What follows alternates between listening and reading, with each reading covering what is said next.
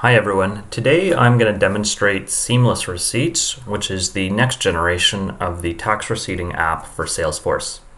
Seamless Receipts includes a bunch of functionality to create custom PDF templates for your receipts, as well as custom email templates to send those receipts out with, a few other new features that I'll point out along the way. So after you install the app, you should have the option in your app menu in the top right to choose tax receipts. And then you'll have tabs here for opportunities or donations, depending on how you've labeled it, documents, and tax receipts. If you are going to use the standard templates that come out of the box, the first thing you'll want to do is go into Documents and upload your signature and URL files. I've actually already uploaded them, so I'll just open them in new tabs. But in your case, you'll need to upload these. Next, you'll go to Tax Receipts and press the New button. This will bring you to stage 1 of a wizard for creating receipts. Before you can create any receipts, you'll need to go to Settings. And there's a few settings here I'll point out. First, the setting file must be called current. The app is going to look for a setting called current, and if you don't have one, it won't work. You'll need to enter your charitable registration number here as you want it to appear on the receipt. You'll need to enter the first receipt number that you're going to issue with the app. And we'll also edit the signature and document URL files. We'll go ahead and do that. For the URL, you can just go to the very end where all the X's are, delete all those X's, and then from your logo file, just take the ID that comes after salesforce.com/. So I can copy that to my clipboard and paste it in. So that's my logo. For my signature, I can do the same thing. You can also, if you want to, view file, and then copy everything from force.com. So starting with the slash, where it goes /servlet, all the way to the end. So I'll copy that and drop it into my signature file. This is the same functionality that we had in the old version of the app. The new features I will point out. We now have this email template ID. So if I just copy this template ID, the easiest way to see the template is just to copy it and then change your URL so that after salesforce.com/ you have that template ID, and it'll bring you to this default tax receipt template. And you can see what the template looks like, and you can easily modify it or create a new one. You'll also notice there's this custom template VF URL. So what you can do is you can create your own Visualforce templates. So in the Setup Quick Find, I'll go to Visualforce Pages. there's already templates that come with it, receipt template and receipt template no PBA. Best way to create your own templates is simply to copy all this markup and create a new file. When you do, you will just wipe out this tax receipts NPSP __, so that, for example, on donor name, instead of tax receipts NPSP __ tax receipt __ C donor name, just wipe out that tax receipt NPSP and just start with tax receipt _C donor name. Once you have your custom Visualforce template prepared, you'll click Preview. And you'll want to copy everything starting from HTTPS all the way to /apex/. Don't copy the actual receipt template name. I'll mention how we do that in a few minutes. But you just copy everything from HTTPS to /apex/, and you can populate this custom template VF URL with that. Worth pointing out that the email subject line and email body settings are depreciated. They don't do anything anymore, and that's because we now have this email template ID. Last new feature I'll point out is this field, send PDFs without email to. And I'm going to put in my email address. This is useful if you get a large volume of receipts that you need to print and mail manually that can't be emailed. By sending yourself an email of those files, it's much quicker to print them, much quicker than opening a whole bunch of donor records to find it. So I'll save that. For this feature, if you have a Gmail, if you use Gmail, Gmail, I know after a certain number of files, certain number of attachments, we'll just put them into a zip file, so it's much easier to download and print them that way. Okay, now that we have our receipt settings set up, I'll go ahead and create a couple of new donations. You'll need to use, if you're using this right out of the box, you'll need to use the receivable donation record type.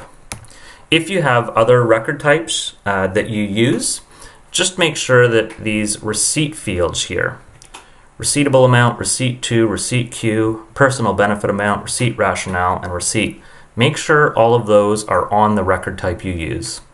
But I've bundled the app with a record type so that you can get started right away. I'll call this test donation number 1. I'm going to link it to Testco. I'll make it for today $100. The stage needs to be a closed won stage. So it might not actually be labeled closed won, but when you set up those stages, you need to indicate, there'll be a certain stage that you indicate as closed won. If the donation has not been closed won yet, if it's a potential donation or a pledged donation, it's not ready for a receipt. Put in my receivable amount of $100. I'm going to receipt to the account, but you can also receipt to the primary contact role. If you're going to do contact role, make sure you include a primary contact role. The receipt queue is going to be now. If this was a recurring monthly gift, we'd probably want to set the queue to year end, but for this we'll do now. This receipt field we're going to leave blank. If a donation has a receipt, it doesn't get a new receipt, obviously. Finally, for personal benefit amount and receipt rationale, I'm going to leave $0 for personal benefit amount. If there was a personal benefit amount, I might describe what the personal benefit was in receipt rationale. If this was a gift in kind, I could use receipt rationale to indicate what the goods were and who appraised them.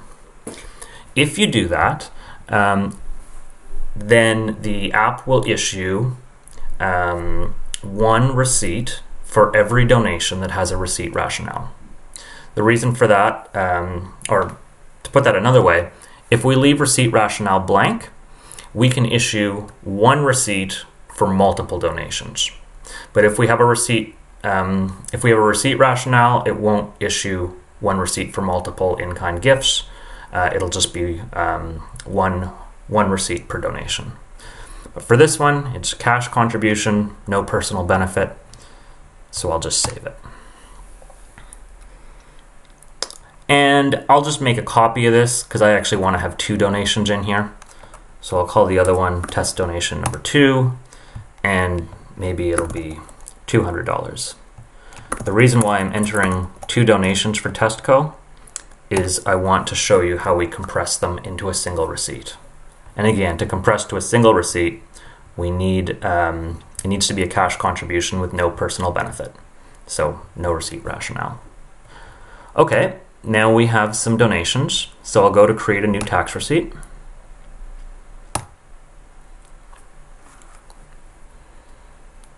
So now you can see I have 2 donations from Testco, $100 and $200.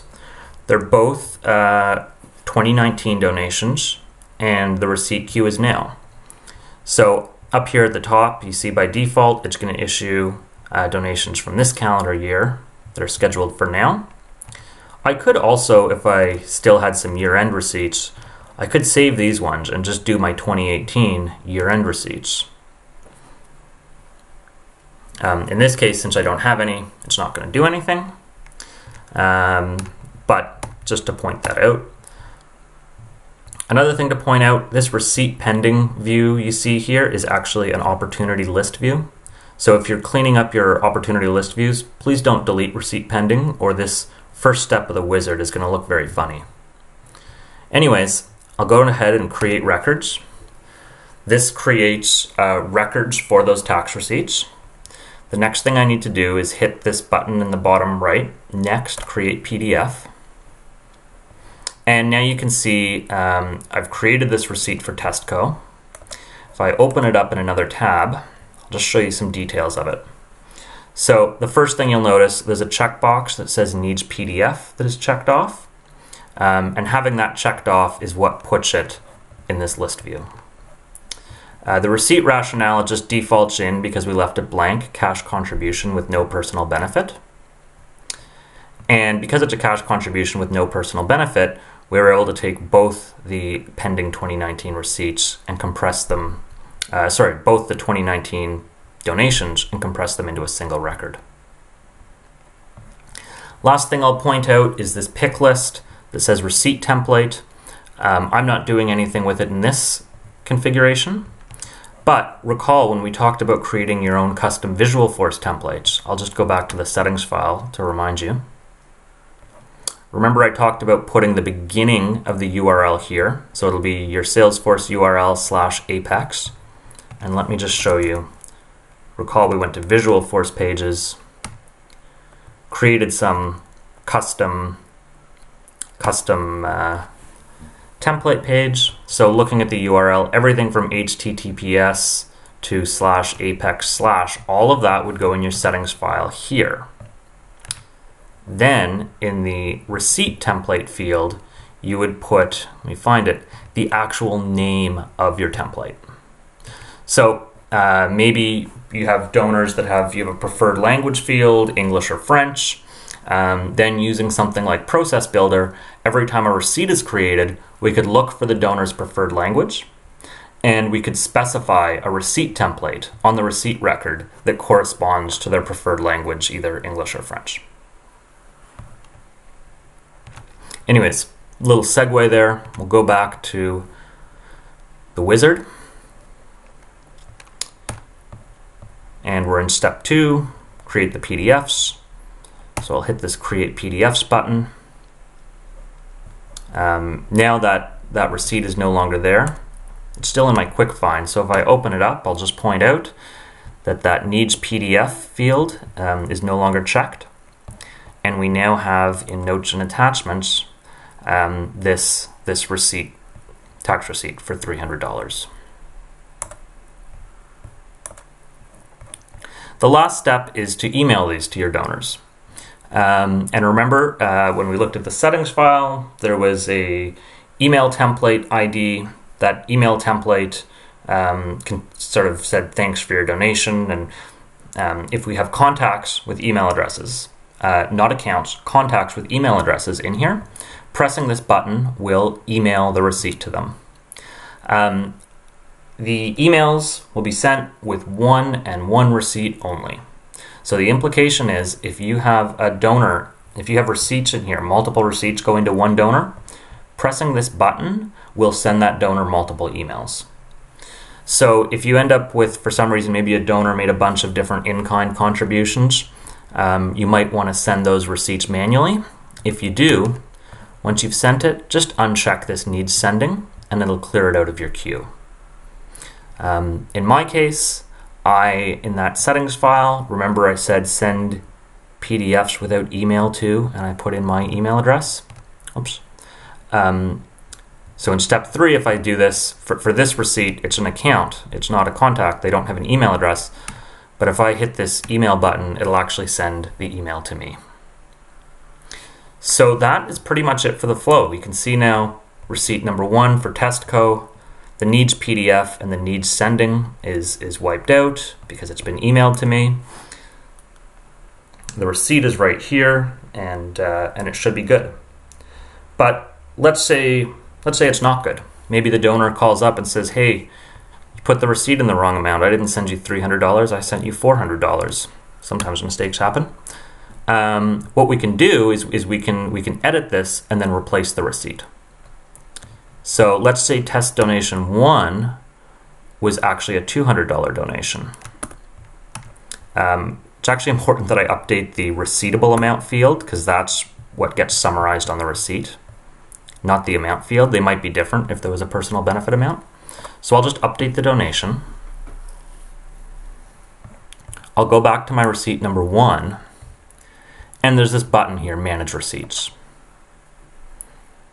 I can hit Cancel Receipt.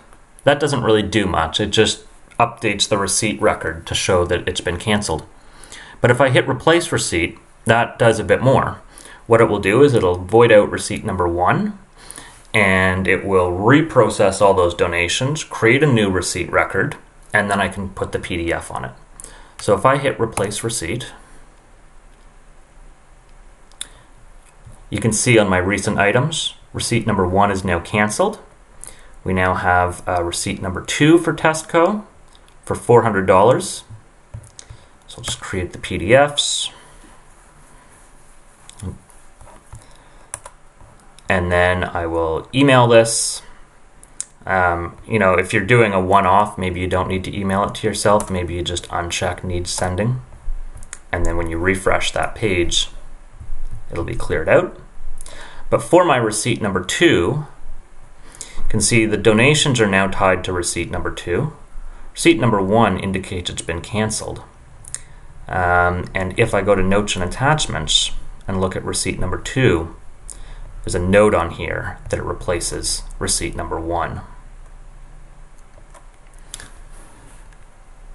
So I hope you found this helpful. I hope you found the demo helpful, and I hope this new tax receipting tool, Seamless Receipts, will give people the ability to customize their branding, their PDF templates, and their email templates, so that when you acknowledge your donations, you do it kind of with the right voice and the right brand that you've developed for your nonprofit. Thanks a bunch and have a good day.